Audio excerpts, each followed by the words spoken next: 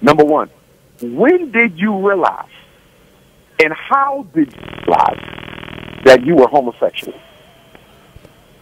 I grew up from a person who was prepubescent, who did not think about sexuality, just like most children who are prepubescent don't think about sexuality or intimacy with somebody else, and to a person who developed and recognized those types of tendencies and interests in myself that were romantic, erotic, etc. How old were you when you noticed you had homosexual tendencies?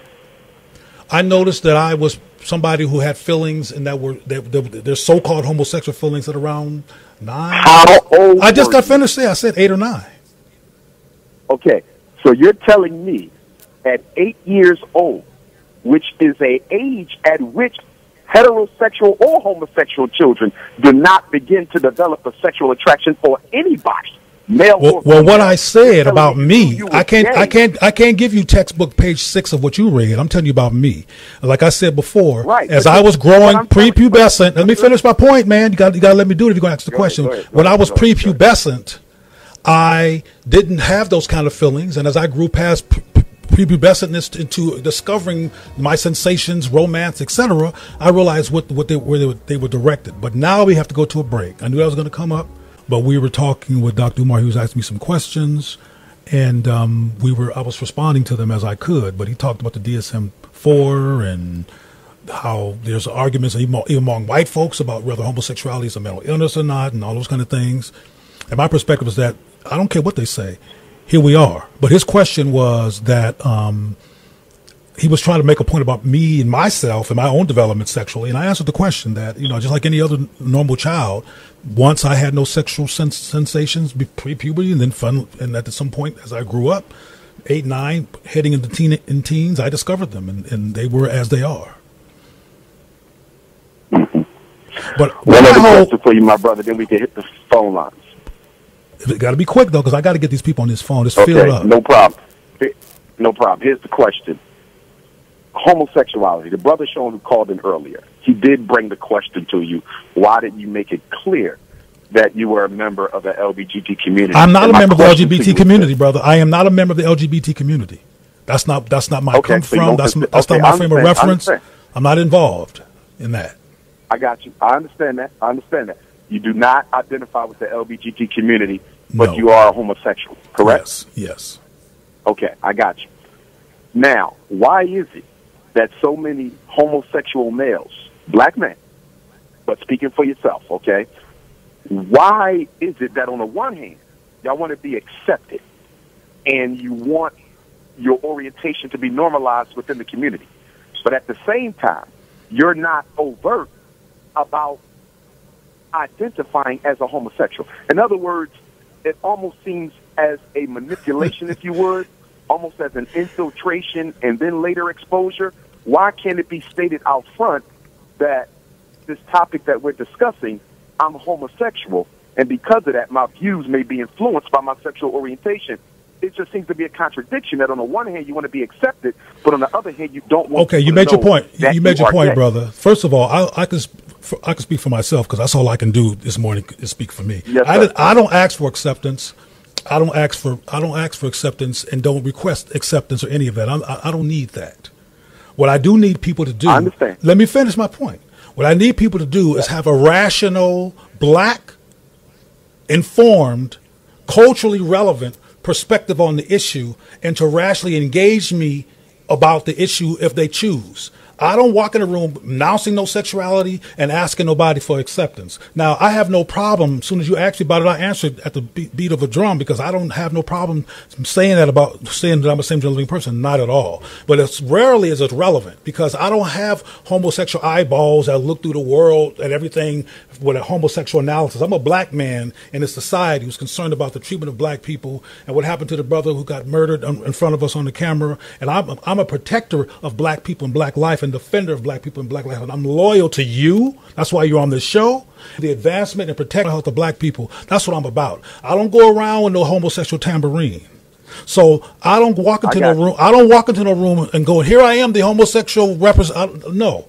And I have to reiterate, because of how people think in the society, that I'm not part of no LGBT agenda, and that's easy to pick up if you do any kind of Google search on Cleo Manago. I'm not involved in that at all. I'm a black man who's a same-gender man who's an activist on behalf of black people. But if you advocate for acceptance, doesn't that? But I don't advocate for acceptance. Cleo Manago has not asked you to accept a thing. And if you listen to this conversation played back, you will hear earlier that the acceptance is that's not on my agenda. But in our discussion, your comments made it clear that you did not support the fact that homosexuality is not a normal behavior. Like, it was clear in your insinuation that you did not agree with me or any of the I do not agree with you at all. See, you have an outsider. You have an outsider theoretical reactionary perspective. I don't have that same perspective as you. So of course, yes, it is reactionary. But hold on, brother. Is celebrity still with us? Is celebrity still with us? Hold on a second, doctor, because we have a phone caller. Go ahead. Celebrity still there? Yes, this is Celebrity calling from Phoenix. Hi, Umar. Please, Queen. I also wanted to say that I'm very disappointed in the way that the interview was going earlier. It seems that when the young man called in and clarified that you were a homosexual, it made it much more clear to me why you were giving all this pushback to Dr. Umar, because now you know that he opposes your lifestyle choice, and it's coming through in all of your conversation with him. You need to find a way to separate the gay you from the journalist you. Because thank you, sister. It's going nowhere. He's not going to change his position on homosexuality. And so in order for the conversation to go more smoothly, you need to just separate that. He's not attacking you personally, but it's coming through very strongly. Umar, keep up the good work. You know I support you and your work, and have a good day. Thank you, celebrity, and thank you for making it real clear that you're simply biased, and that your perspective is biased. Because I'm not coming from no homosexual pushback. That's just not true. I have conversations all the time for black folks that don't even include this issue, but it's relevant to the discussion in terms of some of the concerns that Dr. Johnson has. But oh no, what you're saying, right? What you just got from the saying, celebrity, was simply wrapped up in your bias and your support of Dr. Johnson. It was not based on a factual analysis Cleo, of me. But Cleo, you think you can separate who you are from your opinions? You cannot. There's no way you can be gay and not be an Stop calling me gay, man. No, let me tell you what I am. You don't tell me what I am. I don't identify with gay and that whole paradigm. To separate who you are from what you think. You cannot do that. There's no dividing line between I'm a homosexual, but I'm not pro-homosexual. That doesn't even make sense, Cleo. It doesn't make sense to you. It doesn't make sense to you because you cannot fathom what I'm saying.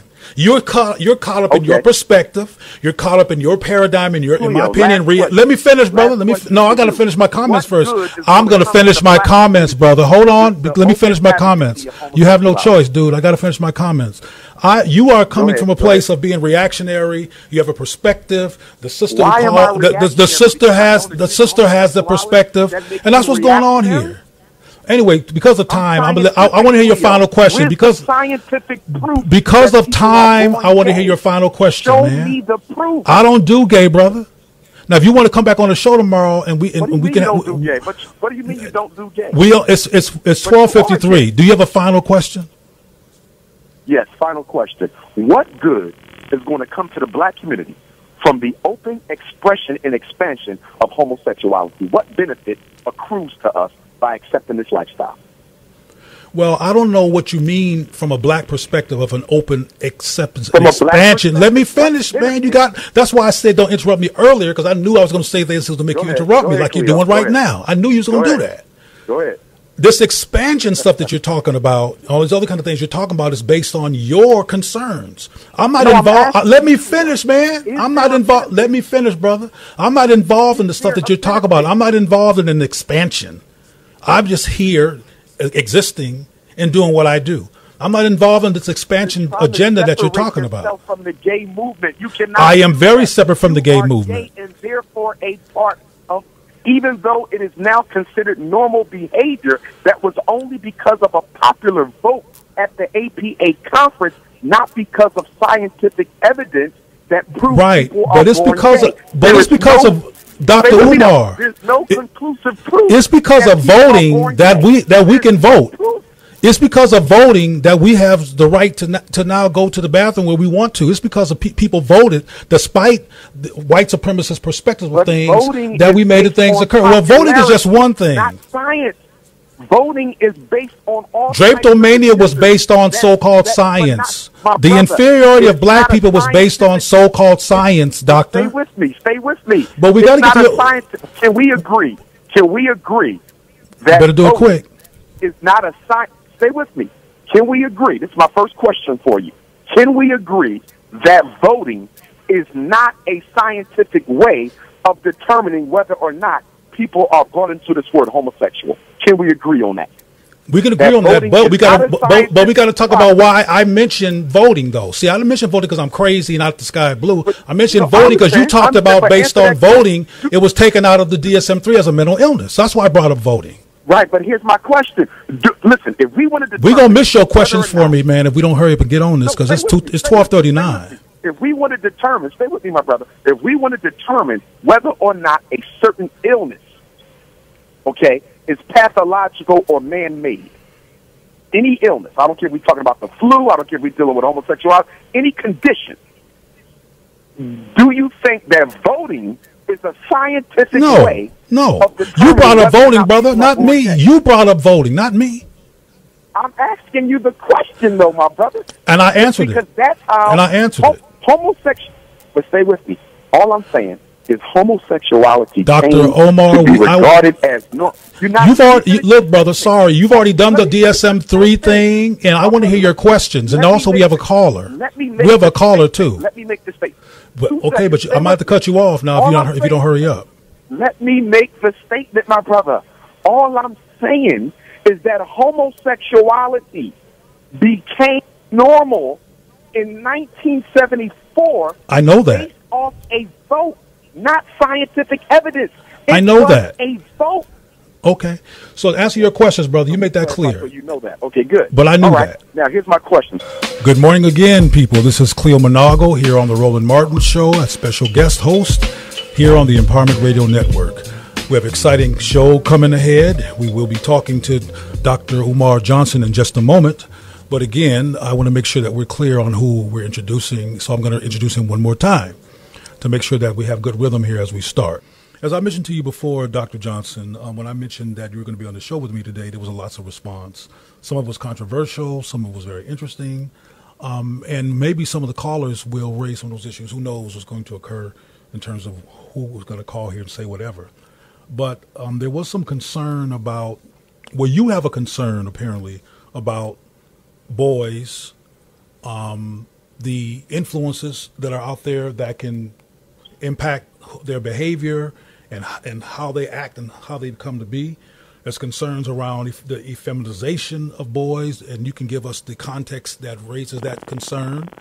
And there's some concern about your concern, and I can be more clear about what I'm saying after hearing from you. But I got a lot of responses from people who were concerned about your perspective on how boys should be, and some of them had all kinds of things to say about that. Before getting to that, I want them to hear directly from you, though, regarding your concern around the feminization of boys, the emasculation of boys, and give us some more information on the context that you think leads to this problem. Well, I think what you're referring to is my position on homosexuality. I think that is what you're referring to, so I will go straight to it. I do not support in any way, shape, or form homosexual behavior. But I would also like to clarify that I do not advocate neither hate nor harm to any member of my race. I have love for all African people, no matter what their particular psychological challenge may be. But I do not support that behavior. And yes, there has been a deliberate attempt to effeminize the black man in American society since the time we got here. But it has been intensified in the past 40 years as part of a global African population control program. Simply stated, homosexuality from a white supremacist eugenist framework represents a very successful population control technique. And why is that? 2 men cannot make a child. 2 women cannot make a child, which is exactly why the homosexual agenda has been directly targeting African American children. Many states in America today, California being the first one, and Chicago public schools being one of the latest, have actually introduced some form of homosexual study, if you would, into the social studies curriculum. In California, it's required that children be taught about gay studies. Now, whether you're homosexual or heterosexual, I think we could all agree that children in the 3rd, 4th, and 5th grade should not be receiving education on sex, not that young. However, that's exactly what is being done. In Chicago, their new sex education curriculum, and I'll be speaking in Chicago on the 18th of this month to anyone who's interested, but their new sex ed curriculum includes lessons on how to teach 5th grade children how to use anal condoms. I wouldn't want my 5th grade daughter being taught to use condoms at all, and definitely not anal condoms. We got to realize something. In America, the black man has always been considered the #1 threat to white supremacy. The masculine, aggressive, unapologetic black man has always been considered the #1 threat in this society. Whether his name was Malcolm X, whether his name was Dr. King, whether his name was Marcus Garvey or Huey P. Newton. The only black man that white society has ever been comfortable with was the effeminate black man, because he poses no direct challenge to the white man's control of the society, which is why we see now in many places in society effeminate black men. And being effeminate is not the same as being gay. I want to make sure we're clear. You can be very effeminate and be heterosexual. You can be very masculine and be homosexual. Effeminization and masculinity only relates to the way that you behave, okay, the way in which you conduct yourself. It doesn't deal specifically with your sexual attraction, okay? So to be homosexual is not to be effeminate. To be effeminate is not necessarily to be homosexual. So it's fair. So, but the effeminate black male is the only comfortable black male in this society.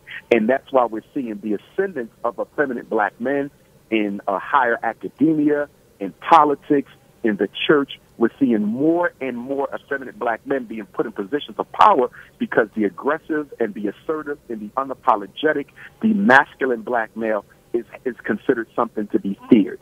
And that also plays into this whole ADHD thing. It plays into the whole miseducation thing, because schools are run by women. 95% of all teachers in America are white racist female, 95%. So when we talk about the black boy struggling in school, we're talking about a masculine child who's having difficulty conducting himself in a feminine way in order to be successful in school. When you look at ADHD, conduct disorder, emotional disturbance, when you look at our boys that are put on these medications, 9 out of every 10 of them are masculine. They are masculine black boys who are having trouble adjusting to an effeminate setting. Dr. Johnson, let me respond, because you said a whole lot. And Daryl, we know you're back, so hang in there, brother, so we can finally get to you and when we get back to the phones. But I want to have a conversation with the doctor real quick. You said a lot. I first mentioned to you before you went on that discussion there, what there was concerns about your perspective of the effeminization of black men. And I didn't mention homosexuality at that point. I just talked about the feminization issue. And you mentioned effeminization. You also mentioned that you can be feminine and not necessarily be homosexual as a male. You can be masculine and be homosexual as a male. So you brought in the sexuality piece when initially I was really talking about so-called gender expression, feminine, masculine, etc. And you talked about the attack on black men and how there's been a 40-year attack on black men. And you also mentioned that 2 men can't produce a child, 2 women can't produce a child. You talked about these books that somebody has where they're teaching children. I hadn't heard that before, about condom use and anal sex and all kinds of things. So what I try to do is talk about this issue from a black perspective and just look at the black pieces here that are immediately black, not the white students, the white teachers that you reference. Those books that you're talking about, I would imagine that's a white source as well in terms of these curriculums, because in the black schools that I know about, like at Compton where I'm from and in South Central, these books don't exist in the black community context at this point. Now they might be on their way, but so far there's no black schools that I know of that have introduced these books. So far these. Now, when you say black schools, what are you talking about? I'm talking about black schools. I'm talking about predominantly black community schools. Schools that so you're talking about public school? I'm talking about public schools primarily, yes. And okay, schools you're talking about public school and you're talking about California. It's in the curriculum. So there's no such thing as Compton doesn't have it. It's there. Now, whether the principal or the teachers are emphasizing it or not is one thing. But it's there because okay. Well, that's the point. That's the point. I mean, that's the point. If it's not emphasized yet, it's not there. And believe me, I'm very directly connected to the school system there and what's going on, and whether it's hovering on the whether it's hovering somewhere or not. It's not in these schools, and I doubt if black parents would allow it. But that's fine. We can discuss that. We can disagree, and I'm sure we disagree on a few things. But my concern is that. Which is fine. My concern, well, we're getting ready to go into a break. Here we go. Next time I'm going to do more talking than you because you've done a lot of talking, and I think I want to get some ideas in here for us to discuss. But we're going into a break, folks. So hold on to things. But where we were before we left was the issue of homosexuality and the emasculation of black men, and an agenda or a some people use the word conspiracy against black men and their manhood, etc. And I was talking to the doctor, and I'm requesting, before I get back to it, that he listens to me and that our conversation is between each other and not at each other, because that can occur. Yeah, you don't have to request brother. I'm going to okay. Well, cool. But I have to make the request anyway, because I just met you and you're new, and I'm finding out more about you as we speak. Now, okay. Last night, somebody sent me a video featuring you and some sister someplace having a discussion, and she identified as a queer, and you responded to her about the LGBT movement and some other things that you had, and I would imagine that you remember what I'm talking about because it was you in the video. I might reference that, but I just want you to know that I saw that video last night. Now, as I continue with my point here, my agenda in even raising this is because of the importance of black people actually unifying and becoming comrades with each other and cooperative with each other and less combative with each other, because that combativeness creates two things. It creates more than two things, but at least two things that comes to mind. When we are abusive to each other, dismissive of each other, hurtful of each other, we create potential Trojan horses for white supremacy in blackface, because black people in this racial society become mad at black people and then go work against black people on behalf of other people. And sometimes that's unconscious because the pain is so bad we have not really analyzed it. We're just acting out and become black white supremacists. And I do what I can in my life to counter that phenomena. The other issue that comes to mind is you are building something to help us, and you have these perspectives that might create division. And you said that you do not, and let me finish because you might be provoked by this. You said you do not support homosexuality. Now, for me, that's a strange passage, because that's like saying to me, well, I don't support people who are left-handed. I don't support them. And it doesn't make sense to me, with a goal of unification and problem solving among black people, to say something that I don't support this. And let me finish. I want to be clear. I'm not asking you to support it. You can stop. I'm not asking you for approval. I'm not asking you to accept anything. Brother, I'm not going to interrupt you. You just did. Let me finish, because I haven't tried to interrupt you. So just okay.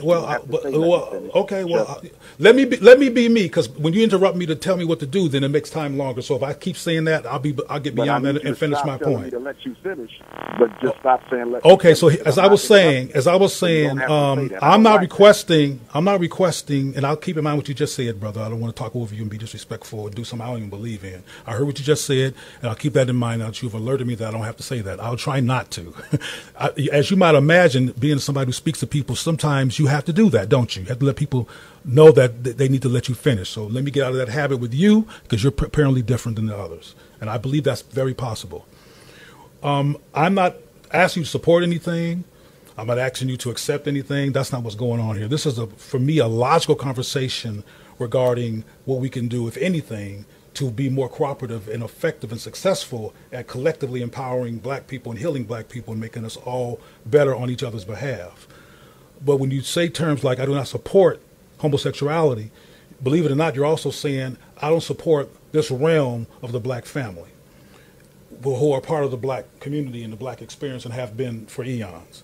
When you talk about two men, without somebody saying that or even implying that, when you say that two men cannot produce children, everybody knows that. So when people say that, I'm like, you know, just like you just got finished saying, why you keep telling me not to interrupt when you're not interrupting? I'm like, why do people keep telling folks who are anti-homosexual, the anti-homosexual who keep telling people, well, two men cannot produce children? Well, same-gender loving people produce children all the time, but not with each other, but they do what they need to do to produce children. Heterosexual people produce children all the time. Some of them are not prepared to produce children and help to fill up the foster care system. So this is a very complex issue that in terms of everything that's occurring here.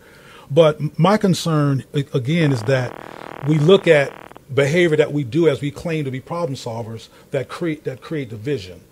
Also, your perspective on the feminization and homosexuality and whether a homosexual is masculine or feminine or all this other kind of stuff, there's a lot there. We need a precise formula regarding what you really think is going on and what we can do about it. And before you comment, I want to mention something where I do agree with you. I agree, because you have to be blind not to see it, that there's a emasculization campaign against black men. There is a campaign to create chaos among black men and between black men and women and between black people. There's a campaign to what I call psychically castrate and perpetuate a castration of sorts of black men in terms of their psyche and how they think, and we keep doing things that make us unconstructive with each other and keep on doing things that make us more constructive for white people than we are for black people. And it's a definite attack on black manhood and black masculinity. But there's so much more to this than what you say, frankly. And I think that there needs to be some more conversations about same-gender loving people as part of the black experience, instead of simply the pathologizing or saying insane stuff that everybody knows, like two men cannot produce children and two women cannot produce children. Everybody knows that, and two men are not trying to produce children. That's understood. But men who want to produce children and women who are same-gender loving in both instances who want to often do that quite successfully. So same-gender loving people are reproducing. So there needs to be a more sound conversation about this, and maybe it'll come out of our dialogue. And I have to say, before I go any further, that this community, the black community, has not only done a lot of things that you want your school to do historically on a consistent basis, we also have been the community that has been the most resistant and so far the most unable to have a non-abusive, focused conversation about this issue in ways that there can be some dialogue. When you talk about it, when I hear other people talk about it, there's always a monologue. Like when you were talking to this sister, you had your audience with you and you were talking to her, but it was not a dialogue about this issue. It was more you presenting and having most of the voice. And we need to have more rational conversations about this too, because there's a lot of misconceptions because there has not been any dialogue about this issue. May I respond? Of course. Okay. First of all, I don't like when you take my comments and restate them and take them out of the context. My purpose for saying two men cannot have a child and two women cannot have a child, which we all do know, but we may not all know, that this is part of a population control strategy that goes back to 1974, signed into law by former President Jimmy Carter to reduce the numbers of black people on the face of this earth. That's number one. Number two, the conversation that I had with the queer sister in Kansas City, Missouri. You talk about how it was a monologue and not a conversation, which is quite interesting because anyone who saw that piece would see that the sister became belligerent, disrespectful, emotional, did not want me to speak. And anyone who watched how I handled my sister, I did it respectfully and patiently, and we did have a dialogue because after every statement I offered, I allowed her multiple follow-up questions. So I thought that was interesting. Number three. Well, you know what? Hold on. Hold that thought, Omar. Hold that thought, brother. I want to correct myself. I want to correct myself real quick, and I want you to finish. But I get to do this on this show. More than what I've typically seen, frankly, you were more conversational with her than I've seen. So I think you're right about that. I still think what I'm saying have elements of truth. First off, I have enough material available on YouTube where you can see me on panels, you can see me in one-to-one interviews. In fact, if on my GoFundMe.com/DrUMAR page, the interview that's on the fundraising site is an interview by a professor from the University of the District of Columbia who is challenging the premises of my book, Psychoacademicholocaust. So she was not favorable to Dr. Umar. She was more favorable to the opposite argument. And if you see in that interview, I was very respectful of the Queen Mother. So I don't have a problem allowing alternative opinions to be voiced. My only issue is when people want to skew and twist what I stand for so it feeds their argument. Listen, I do not consider homosexuality to be a natural part of African life. I do not. And being a therapist for 20 years and being a school psychologist for almost 20 years and studying psychology for 20 years, I know for a fact through my own experience that many of our homosexual black males, and there's exceptions to every rule. Just like at the top of the show, you talked about how you got a nephew who got a father at home who's diagnosed with ADHD. There's exceptions to every rule. But guess what? What I find more often than not, because I work with them, many of our homosexual males were molested as children, as boys.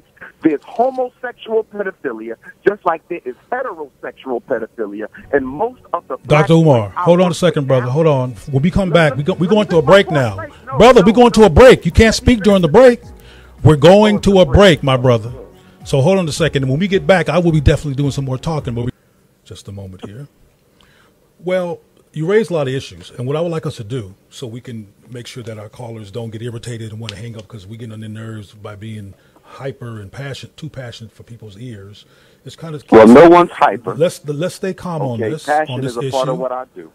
I know, brother. Okay. I know you're passionate. I'm passionate too. I'm passionate too, I got brother. you. Let me make this one request of you. One request of you for the rest of the show. You can request anything you want. Hold on, listen. I believe your listening audience is intelligent enough to interpret what I say for themselves. They don't need you to go behind my statement and reiterate it in a very piecemeal and sarcastic way that is decontextualized from what I said. So no more of your reinterpretations of my statements. I don't like it because it's disrespectful and it's insulting. When I make a statement, if you want to respond to it, my brother, respond to it. But we don't need you to paraphrase what I just said because I'm quite sure your listening audience is smart enough. Omar, let me tell you something, brother. Let me tell you something. Let me be real cool with you. I'm going to do the show the way I do the show. And not everybody speaks the same language. Let me finish. Not everybody speaks not everybody speaks the same language. Not everybody talks like you, brother. And I'm not trying to. Anytime I say something that's incorrect, I don't like. Anytime I just have to remove myself from the show. Omar, anytime I say something that's incorrect, please correct me. I have no interest at all, and no need, and no investment into to misquote you. It's not an attempt simply to summarize and make sure that a diverse audience understands all that's being said, because not everybody speaks in DSM-4. You know, people speak in different ways, and I want to make sure that everybody understands what we're saying. So that's really my intention. I'm not trying to piecemeal or do anything that you just implied. Not at all. And if it's coming off that way, I don't intend that to be the case, because that's not what I'm trying to do. And no matter who I'm interviewing, sometimes, and I've heard my audience say they appreciate it, sometimes they don't understand exactly what the person is saying, and they it's helpful when I reiterate it. But I reiterate it publicly so you can correct me in case I get something off. So I'm not trying to just sit here and go on a tangent regarding your perspective. I can reiterate it myself, though. If it needs to be reiterated, who better than the person who said it to clarify the point? I don't need you to clarify. Well, what's going to be better probably is me, because we already heard what you said, and I want to make sure everybody understands you. And when I say something, you get to say, Cleo, you didn't get that right, man. That's not what I meant. You get to do that. Require further elaboration. And I don't have a problem providing. Well, I don't know what people need elaboration on, but let's stop this. Hey, brother, let's stop this, and I'll do my best to make you comfortable. I'll do my best to make you comfortable, brother. I don't need you to make me comfortable, and not do things just that bother you. What I have to say. Okay. Anyway, so you mentioned in your last comments, you mentioned what you just said earlier about pedophilia, and you gave all these opinions about homosexuality, and you talked about yeah, they're opinions. But let me, hey brother, I'm going to finish my. Look, Omar, you got to have the courage to let somebody else speak. Okay, you might disagree with me when I'm finished, and that's cool. But you got to have the courage to let somebody else speak, dude. Now you mentioned something about pedophilia and how there's pedophilia going on. And that perspective always confuses me because pedophilia is wrong. Anybody who has mental health realizes it's wrong. But I remember hearing you mention on this tape that I saw that said about the Roman church and pedophilia in the church and the homosexual pedophilia. And it always confuses me because pedophilia doesn't have a particular sexuality. And there's all kinds of pedophilia happening in all kinds of churches, including some of our churches. And there's a lot of so-called heterosexual pedophilia that's going on. There's some traditions in parts of the country where an older man takes advantage of a younger girl. And she's expected to just take it. There's rape that's occurring. I've been in conferences with the majority of women in the audience, and they all have experienced some kind of molestation. And if you use the theory that you come up with, which means that's saying that homosexuals have been molested, then everybody that I've run into, to some extent or the other, would be homosexual, and that's not the case. So that argument is weak when you say that everybody's a homosexual because they've been molested. I was not molested. So that's why it's important to have a dialogue with two people on the stage having the same level of conversation with the audience. And what I said earlier was that when these conversations occur in the black community context, it's one person on stage giving a monologue, talking about it, and people respond from the audience. It's not a balanced discussion. And you also said, when you interjected, and I agree with you, I think I was overarching when I said that, implied that maybe you always don't let other people speak. No, you did provide some space for the sister to speak in Kansas City. But still, you were the one on the stage. You weren't both on the stage addressing the same issue. So your points and whatever you made was the dominant narrative. And we need to have this discussion in the black community context where people have the courage to have a narrative be shared so people can hear other people's realities and experiences. Because what people are going to come out of that meeting with you thinking is that everybody's been molested, that all homosexuals who are molested as children, and getting people to stigmatize homosexuals by saying, well, they don't reproduce children. I'm familiar with what you say when you mention that the agenda is to stop the reproduction of black people.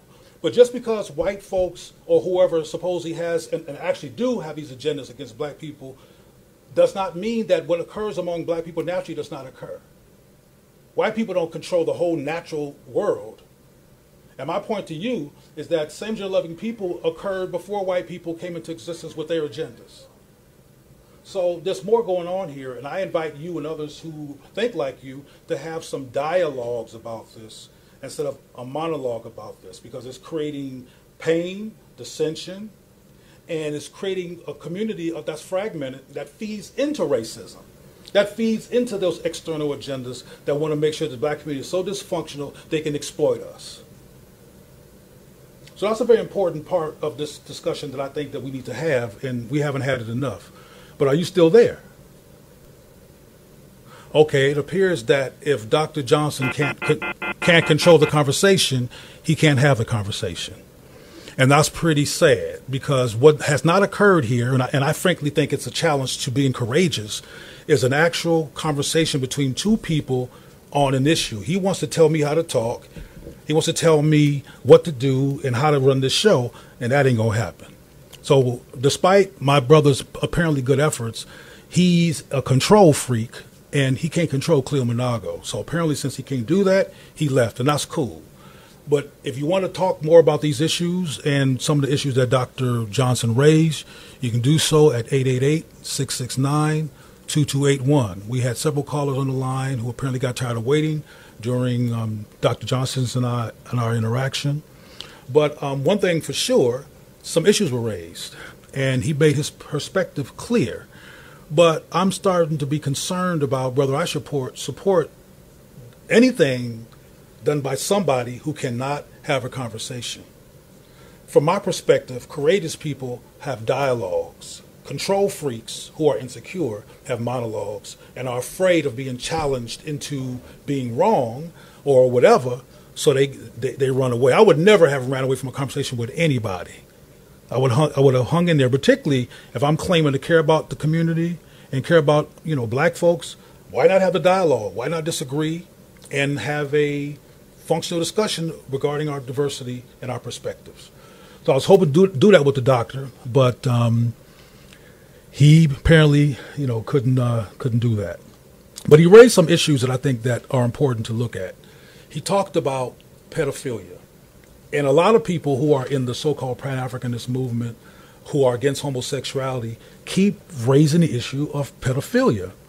And it makes me assume, and this is an assumption that may or may not be relevant, that some of the people who keep raising that themselves were molested, and they're acting out the pain and trauma of having been molested themselves. I'm not saying this is true about Dr. Johnson, because I don't know that.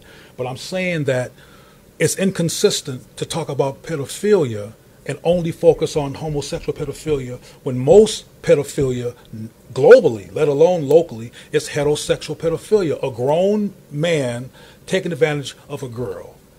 Like I said when he was on the phone, I've been to women's conferences where the speaker said, raise your hand, and I'm talking about hundreds and hundreds of women. And I see you, Tiani, you're going to get you in a moment, the caller.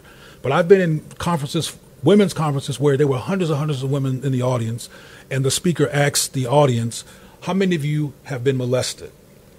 And 80% of the room raised their hands. Now, another perspective that these so-called Pan-Africanists have is that, well, we can really go into a break. So, Tiani, I see you, and we're going to be getting back to you as soon as we get in from the break. So please hang in there. Be patient, callers. I know you get tired of waiting, but I want to hear from you, and I want your perspectives on DrUmarJohnson and our conversation. Things I'm saying, you know, whatever comes to mind. This is the Roland Martin Show featuring special guest host Cleo Manago on the Empowerment Radio Network. I also want to say that I was not trying to talk to the doctor about just homosexuality. I was talking about boys and men and his perspectives. And unfortunately for some people, homosexuals fit into the category of boys and men, particularly men. There's no separation there like people would like to think. You still with us, doctor? Yes, I do. And I wanted to say that I did agree with my brother Sean's comments. They may not have all been relevant for you, but I do think when we look at the larger context, whenever we talk about a heterosexual black masculine male agenda, it always tends to get curtailed or furloughed into a conversation about some other group. It's almost as if no one is interested in dealing with the plight of the heterosexual masculine black male. As he said, the conversation gets diverted into, well, what about the homosexuals? What about the women? What about Latinos? What about all these other groups?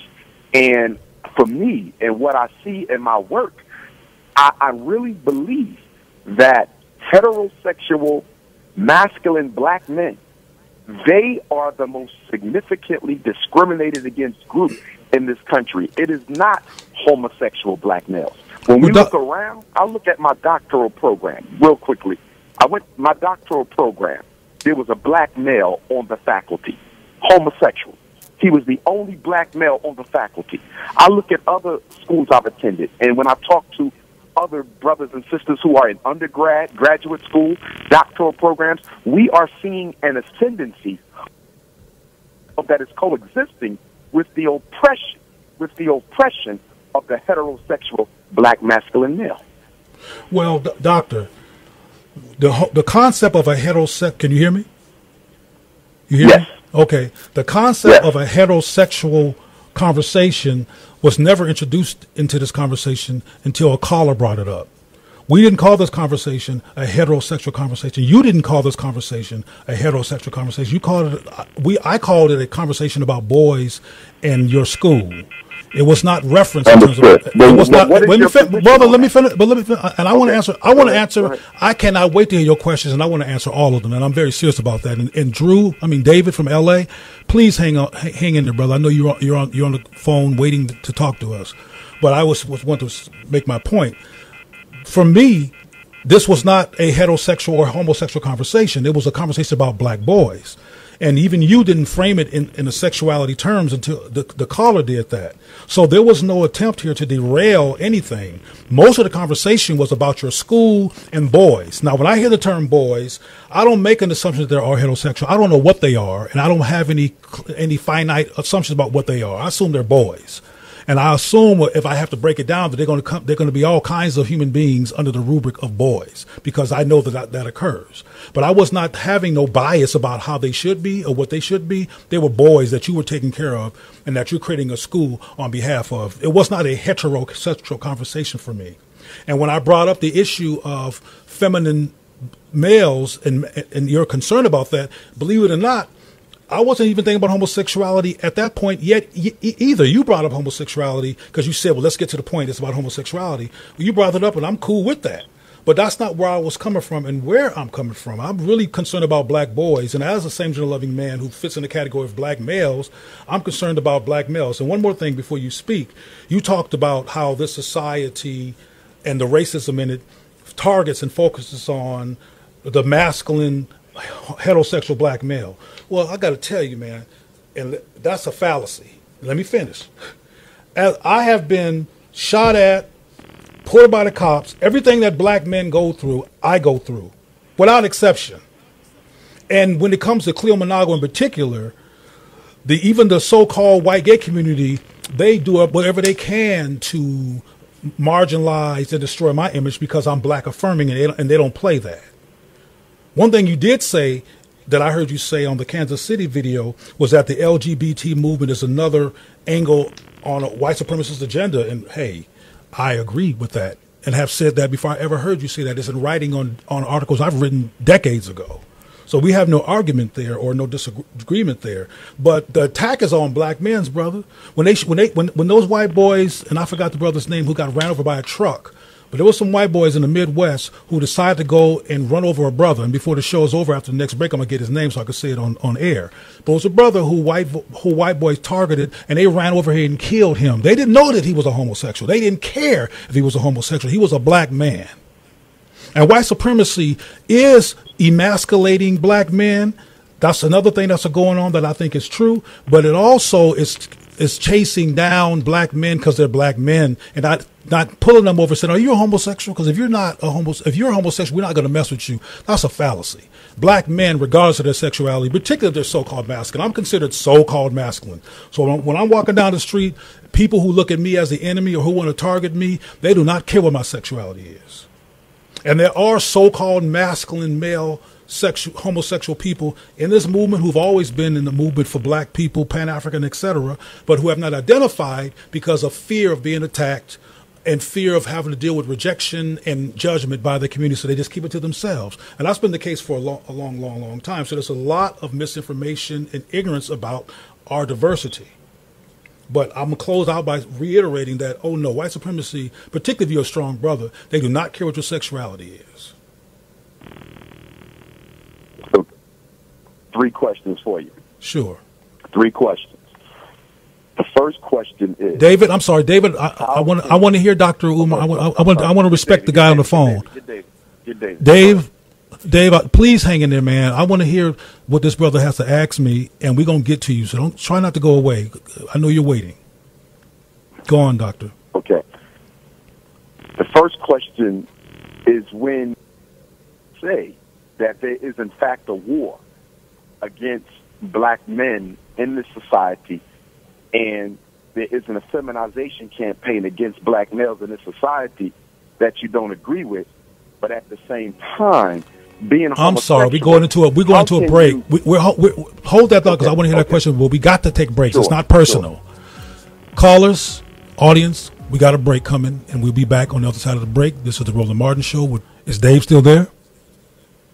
Yes, I'm here. I'm still here. You can let Dave go. Go on, Dave. Hey, what's up, brother Dr. Umar and Cleo? I'm very surprised at what I've been hearing. It kind of reminds me of in 1963 when Malcolm X was at Berkeley. If you're going to have a guest on, let's hear from the guest. The host, you have made this whole show about you. And I think that the lion's share of, you asked Dr. Umar to be on your show. So why don't you afford him the courtesy of explaining himself without interruption? And not only that, the passive-aggressive attack that you've had against him, and the one sister that you called her a fan and a follower. You know, those passive-aggressive attacks are not wanted, are looked upon as being cute. You know, it's very disingenuous. So I would just say, why don't you do as most guests should do? As most hosts should do, and allow the guests to speak for themselves. That's all I have to say. I would rather hear Dr. Umar than you, brother. I have no doubt that that's the case. Thank you, Dave. Thanks for calling. All right, Dr. Umar, you have some questions for me.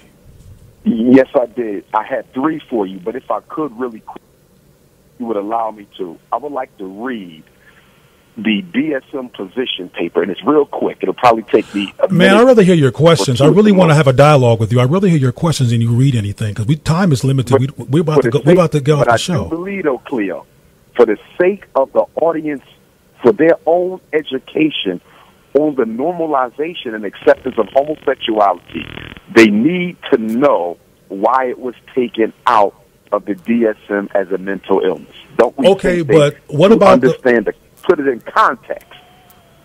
Okay. Well, you know what? Let me do this then. Let's do a compromise. Let me just read a couple sentences instead of the. Let's make it quick though, because I want to hear your questions before we end the show. I got you, because I know the time is ticking. I got you. Okay. Now, up until 1974, April of '74, when the 6th edition of the DSM-2 was published, homosexuality was a mental illness. It was known as 302.0, and it was called sexual orientation disturbance / homosexuality. Okay, now, according to the APA, and I'm reading directly, it said controversy rages as to whether homosexuality should be regarded as a pathological deviation of normal sexual development or of the human potential for sexual response. Recently, the controversy has focused on the American Psychiatric Association's DSM-2, where homosexuality is listed as an official diagnosis in the section on sexual deviation. It says the proponents of the view that homosexuality is normal argue for the elimination of any reference to homosexuality in the psychiatric disorder manual because they consider it to be incorrect. But then it says those who argue that homosexuality is a pathological disturbance in sexual development, assert sexuality out of the DSM would be to give official sanction to this form of deviant sexual development, and it would be a cowardly act of succumbing to the pressure of a small but vocal band of homosexual activists who defensively attempt to prove that they are not sick and would tend to discourage homosexuals from seeking the much-needed treatment. Now, that's just the intro. I wanted to say that so the audience knows that even amongst psychiatrists, mainstream psychiatrists, black and white, there is considerable disagreement on whether homosexuality should be viewed as an illness or as normal behavior. And that disagreement goes up to this day. And I like putting that out there because a lot of people are under the impression, that psychiatry and psychology has defined fully for everyone that homosexuality is a normal form of behavior, and that is not true. You have just as many psychologists and psychiatrists who believe it is an illness as you have those who believe that it is normal. Well, now, Doctor, my 3 questions. Well, wait a minute, brother. See, I got to respond to that. Sorry. Go ahead. I got to respond to that. First of all, that's the same context. You know, the mental health, the people that determine what mental health is and is not in this country, historically, have you ever heard of Dr. Samuel Cartwright? Yes. Tell us what he did. He used to diagnose black people with a disease called drapetomania. Exactly. Running away from slavery was a mental illness. Yeah, white folks who also created that book and who you're quoting right now also said that to want to be free and not want to be a slave was a mental illness.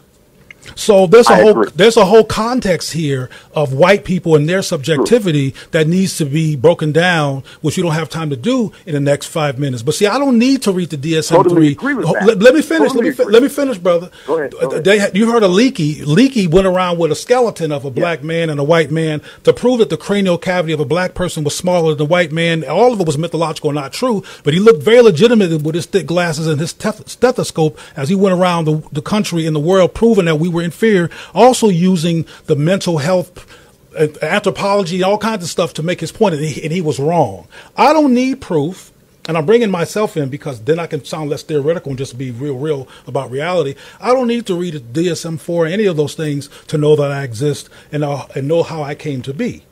So that's another conversation I would like to have with you when we have more time. But I don't care what those people are saying that you just got finished saying, because manifest destiny was considered a legitimate perspective too, which they use as an excuse to murder everybody who are original to this country. So I don't care. I don't care about those contexts. The conversation needs to be more on the road. I follow you. But I want to hear your questions. And there's a sister named. There's somebody from Phoenix.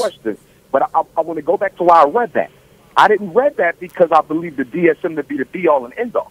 Anyone who knows my work knows that I intensely disagree with many of the diagnoses in the DSM, most popularly. But you read it, though. You took up time on the show to read it. No. But listen, what did I say, though? The reason I read it is I wanted the listening audience to know that there are thousands of psychiatrists and psychologists in this country who believe it to be a mental illness, even though it is now considered normal behavior. That was only because of a popular vote at the APA conference, not because of scientific evidence that proves people are it's because of Dr. Umar. There's no conclusive proof. It's because of voting that we can vote.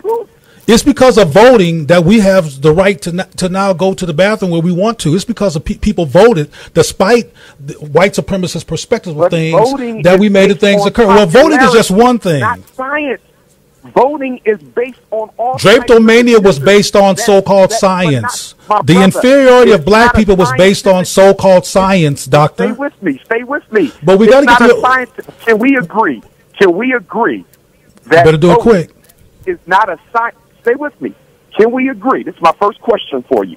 Can we agree that voting is not a scientific way of determining whether or not people are brought into this word homosexual? Can we agree on that?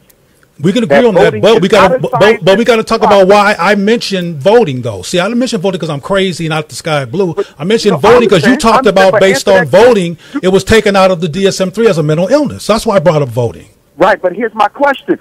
Listen, if we wanted to, we're gonna miss your questions for me, man. If we don't hurry up and get on this, because it's 12:39. If we want to determine, stay with me, my brother. If we want to determine whether or not a certain illness, okay, is pathological or man-made, any illness, I don't care if we're talking about the flu, I don't care if we're dealing with homosexuality, any condition, do you think that voting is a scientific way? No.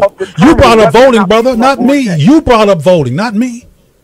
I'm asking you the question, though, my brother. And I answered it. Because that's how. And I answered it. Homosexual. But stay with me.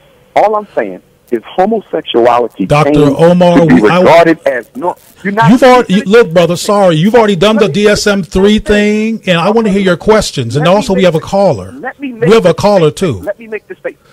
Okay, but I might have to cut you off now if you don't hurry up. Let me make the statement, my brother.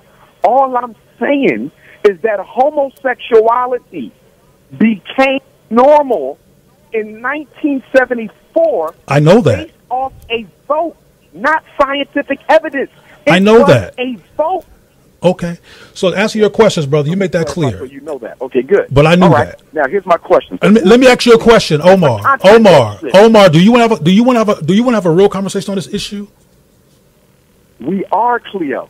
But no, we're not. No, we're not. We're getting ready to end, brother. We're getting ready to end, and you're bringing in your bias and your perspective. And it's not. We cannot get into it in a way that's helpful in this little bit of time. Because when you tell me I'm gay, and when you tell me, let me tell you my point. When you tell me I'm gay, and you telling me who I am using that white frame of reference, which is what gay is, to tell me who I am and who I'm not, and not considering where I'm coming from in terms of who I know I am. Being gay, because homosexuality. Look, brother, my question. See, you're saying stuff that there's no time to address, dude. Talking about African this and African that. There's no time to have that conversation. Do you want to have it? To continue this conversation. When do you want to do it? Another time. How about tomorrow? Whenever you let me know the day and time. Tomorrow. Sure, I'm available. Okay, cool. I'll let you know how much time we'll be able to give to this topic tomorrow, so we can do part 2. Because I want you to talk about the gay identity thing. What you just got finished saying is how you going to do this and how you going to do that. I want you to ask me those same questions so we can actually hear each other, because we can't do it right now, unfortunately, in that amount of time. And there's still people trying to call. Can I drop my contact information for the listeners real quick? You got to wait, because there's a sister from Washington who wants to speak. Okay, go ahead. Hello, sister from Washington. I'm still here. Hello? Yes. Yes. You know, I am totally disjointed by this whole dialogue. And the point being, brothers, and where I am a sister, unless you have been raped, then you don't understand the process of grooming. Unless you have been, understand what I'm saying, we've wasted because you didn't allow him at the top of the 2 hours to say what he was saying. So I know that you're and if you call tomorrow, I hope that everybody that's listening takes the time to just think about what you just said and how this conversation has gone. This is chaotic. And I'm just so sorry to have heard it, all of it. I would not have even listened to any of it, because we did not disseminate the message that we needed to do for our people. Now, what you are. Sister, hold that comment until tomorrow if you like. We have to end the conversation because we're going into the ending of the show. Thank you for that comment, sister from Washington. Thank you, Brother Umar, for calling and us having our dialogue. We will talk some more tomorrow at some point. And I think we're going to get something out of this conversation. This is the Cleo Manago person. That's on the Roland Martin Show as a special guest. And we will be back with you tomorrow.